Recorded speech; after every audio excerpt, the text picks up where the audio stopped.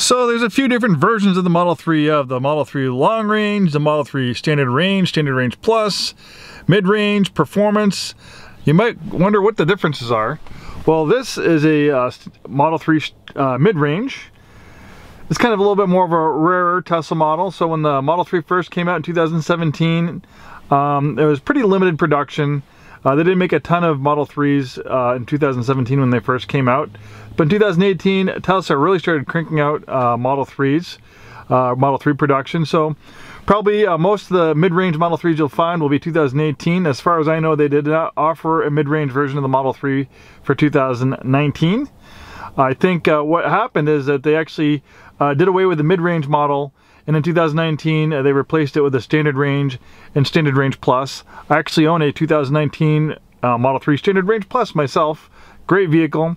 So the biggest difference, I guess really the only difference between a mid-range and a long range is the size of the battery. So the long range Model 3 has a larger battery pack. So to compare it, in fact, we have a 2018 Model 3 long range. So if you want to compare an 18 long range versus a mid-range, right around the time of making this video, we have two of the same models in stock. So a Model 3 long range has a fully charged range, EP rated about 320 miles. A Model 3 mid-range has an EPA rating fully charged of about 260 miles. So that's the difference. The long range has a bigger battery pack. Performance, the Model 3 long range goes 0 to 60 a few tenths of a second faster than the mid-range. I think the 0 to 60 in 5.2 seconds versus like 5.4 seconds for the mid-range. Not a huge difference. This is still pretty quick. So the rest of the vehicle is pretty much the same. This has a full premium interior, just like the Model 3 long range, where I have a Standard Range Plus Model 3, and that one has a partial premium interior, so I don't have the full premium interior like this one. I think the biggest differences between a premium interior and a partial premium interior is the stereo system and the automatic garage door opener. Pretty sure this one should have a automatic garage door opener. If it doesn't, Tesla can install one for you. But for me, I'm kind of an audiophile, so the one thing that kind of disappoints me a little bit versus my Standard Range Plus Model 3 versus the mid-range is a stereo system. This has the premium stereo system from the long range, so it has a subwoofer. Mine doesn't have a subwoofer, and I can tell you having a subwoofer really makes a big difference in the audio quality, especially if you like bass. I play bass guitar, so I like bass, so there's definitely a noticeable difference in the sound quality, especially in the lower end with the Model 3 premium premium stereo system versus just kind of the standard stereo system. And the other thing I don't know if this is 100% true, but on the Standard Range Pluses, they do have speakers, but they're not connected. But this speaker should work when you have the full premium sound system. I don't know if that's 100% true. I think it might be. I was actually doing research, and I was so annoyed by it. I was actually seeing if I could upgrade my stereo system and my Standard Range to the premium one. I don't know if it's that easy, but there you go. Okay, so we took this one in on trade. It's a clean Carfax vehicle, local vehicle from Washington. It has 38,849 miles at the time of making this video. If you're looking for a battery electric vehicle, I think the Model 3 is a great choice. I think it's one of the best battery electric vehicles out there. I'll even go further than that. I think it's one of the best cars on the road. That's one reason why I decided to buy one. I love cars. I have gas cars. I have an Infiniti. I've owned multiple Infinitis. I've owned lots of different cars in my lifetime. I've been in the car business my whole entire life. I'm 42. I've been in it since I was 15. When I first started driving Teslas, they blew my mind.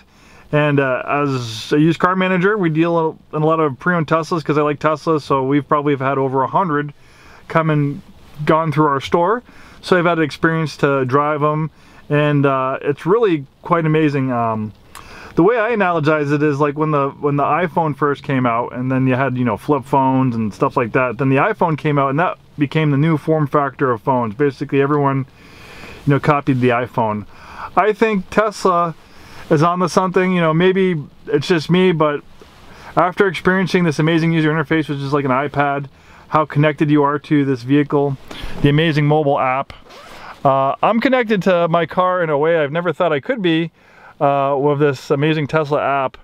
You can see here, This is it right here. You can see your vehicle. You can see the specs and warranty that's left on it. You know, this has the midnight silver metallic paint, premium interior, 19-inch sport wheels, mid-range rear-wheel drive, black and white premium interior. Tells you how much warranty is left on it. The bumper-to-bumper warranty expires in March of 2023, so it actually has a good amount of warranty left on it. And then the battery and drive units, those have warranty till 2027, 100,000 miles. When you charge the vehicle at your house, you can pull up charge stats. You can see how much money you're saving versus gas. If someone else is driving your vehicle, you can see where they are. You can see how fast they're going. You can use your app to find nearby supercharging. You can also use a screen too, right there, to find supercharging.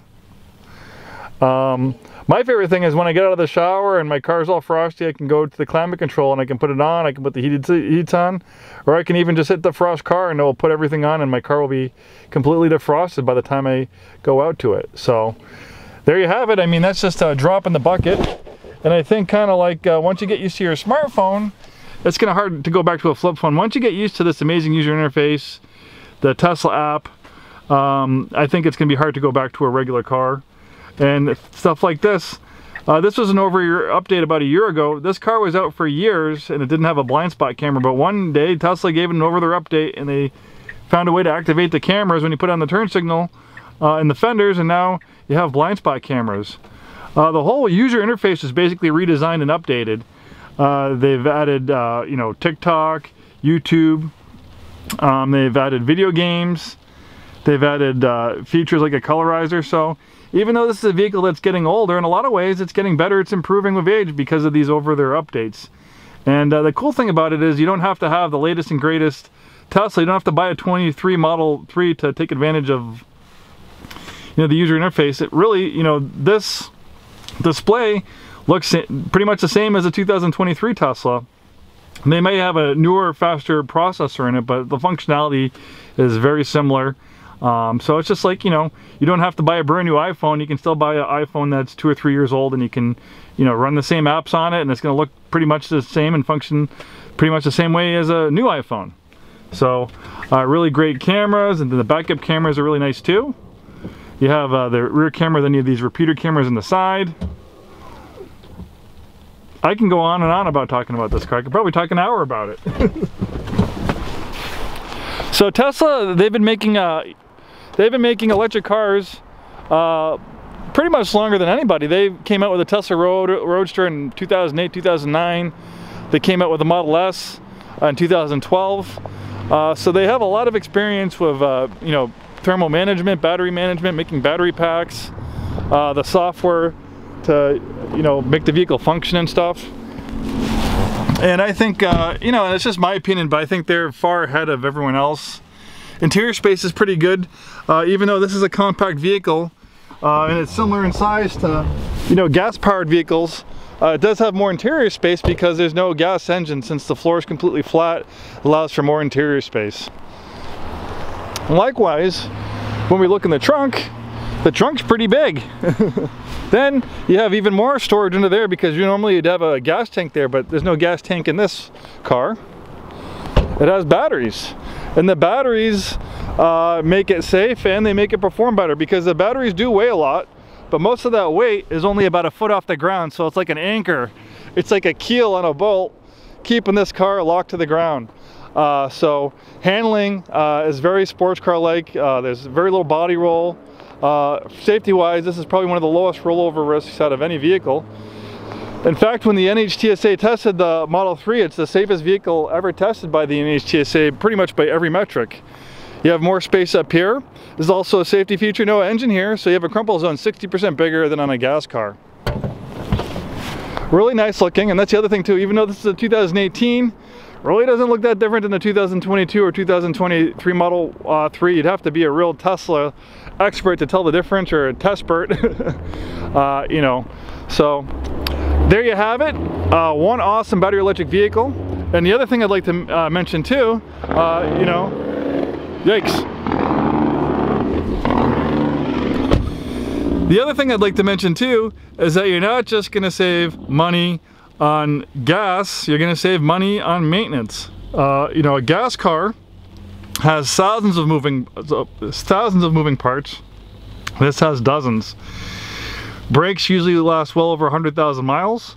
You know, brakes can be expensive. Sometimes it's $1,000, $2,000 to replace brakes in a car. What about scheduled services, the 30K or the big 60K, 90K service? Changing spark plugs, transmission service, transmission flush, coolant flush. You know, you're not going to be doing that stuff with this car. You're not changing spark plugs. There's really no transmission to go bad. It just has one speed transmission. It doesn't have a complex, you know, 10-speed transmission. It doesn't have tons of sensors. It doesn't have like a, you know, high pressure fuel, you know, fuel module. It doesn't have doesn't have emission control systems that can have problems. It doesn't have catalytic converters. It doesn't have timing belts that can break. I can go on and on and on. Obviously, things do go wrong with them every once in a while. It's just like anything. But in my opinion, I think the incidences of things breaking seem to be lower, you know, just with my experience servicing and putting these through the shop. The reason why I like Teslas as a used car manager is that, you know, they're pretty easy to get through service. They really don't need much as far as service goes. You know, it's just usually tires, or maybe we have to replace the in-cabin filter because there's an odor from pets or something like that. But aside from that, they're fairly low maintenance. Thanks for taking so much time today to watch this video. Hopefully see you soon and have a wonderful day.